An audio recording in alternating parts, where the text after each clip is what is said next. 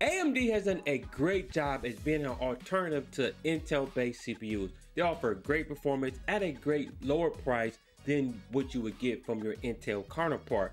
But it's been about 18 months since those Zen 4 chips have come out to market, so obviously at this point, starting to show a little bit of age, and people are getting desperate for some new chips at this point.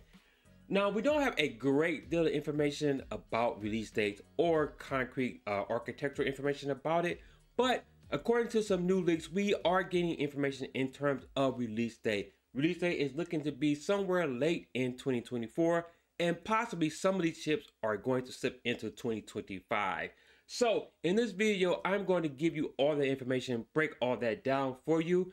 But before we jump into all of this information, if you enjoy staying up to date with the latest tech news, then you've landed at the right channel. Please do me a huge favor, hit that subscribe button. Don't forget to hit that notification bell. All right, let's jump into this.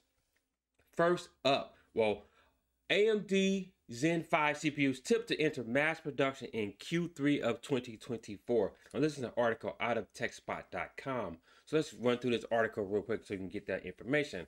Recent leak now suggests that Zen 5 CPUs will enter mass production in Q3 of 2024.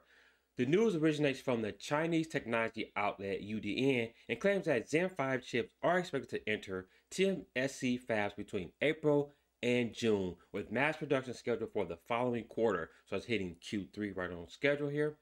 The reports indicate that mainstream Zen 5 CPUs will feature Nirvana cores, while CPUs designed for the dense compute segment for both client and server applications will ship with Zen 5C Prometheus cores. So we have some information about the Nirvana cores. So throughout the course of this article, they do point out some of those details. So we'll get into that. The new report proposes that the Zen 5 Nirvana CCDs will be built using the 3 nanometer mode. Currently, it's unclear whether this report is accurate and further clarification is needed. So we got some reports. There are a couple of different articles out there as well that are claiming that they may be using the 4 nanometer process. There were, like I said, a couple of different outlets. So but with this new report here, they're saying 3 nanometer process. So you take that information with a grain of salt. Like I said, we don't know for sure, but we will see, obviously, once they hit production, what that is. But right now, we're getting two conflicting reports, but we'll have to wait and see if this information does clear up in the next couple of months or so. The latest report contradicts a recent leak that suggests that Ryzen 9000 Granite Ridge processors with Zen 5 cores will debut in the second quarter of this year.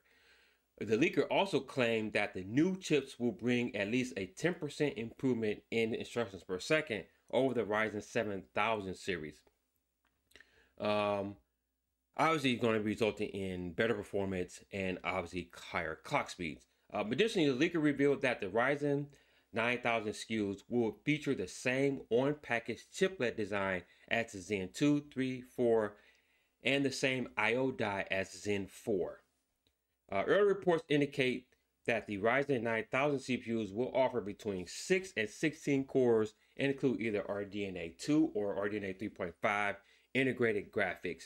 The TDP of these chips is reportedly expected to range between 65 watts and 170 watts. That does line up to, I think, some of their previous ones. The Granite Ridge processors are believed to come with up to 64 megabytes of level 3 cache and 16 megabytes of L2 cache. They are also said to support DDR5 memory with speeds up to 6400 MTs per second. So like I said, some of this information we have gotten earlier. So this information is just corroborating some of that. The very important piece about this is the release date.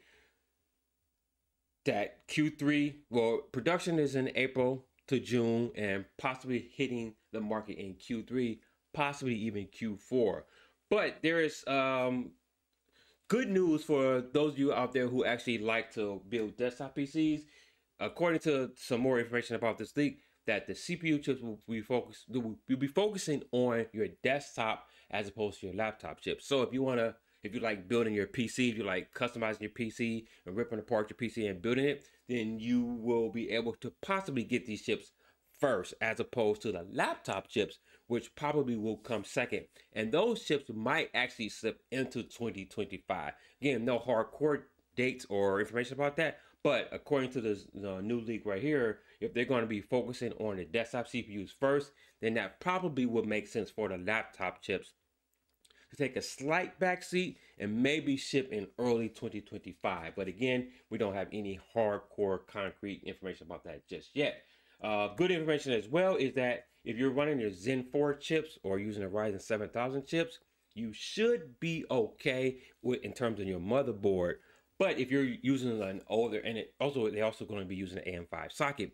But if you're using an older motherboard or an Intel base, you will need to get a new motherboard. But isn't that kind of part of the fun as well? Getting a new motherboard, trying to match all your pieces together, seeing what fits and seeing what kind of performance you're going to get on it. So maybe you probably just want to get a new motherboard anyway, or you're just looking for a new CPU. So that's the information that I have for you about the Zen 5 chips.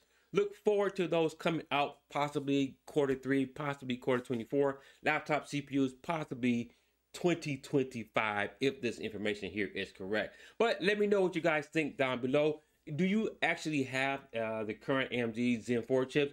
If so, or if not, are you looking forward to the Zen 5 chips coming down the pipeline? Let me know down in the comment section. Once again, thank you for taking time to watch this video. Again, if you enjoy getting up-to-date tech news, you've hit the right spot. Please do me a huge favor, hit that subscribe button. Chances are, if you enjoy this type of content, then you have friends or family that may enjoy this as well. So make sure you share this with them.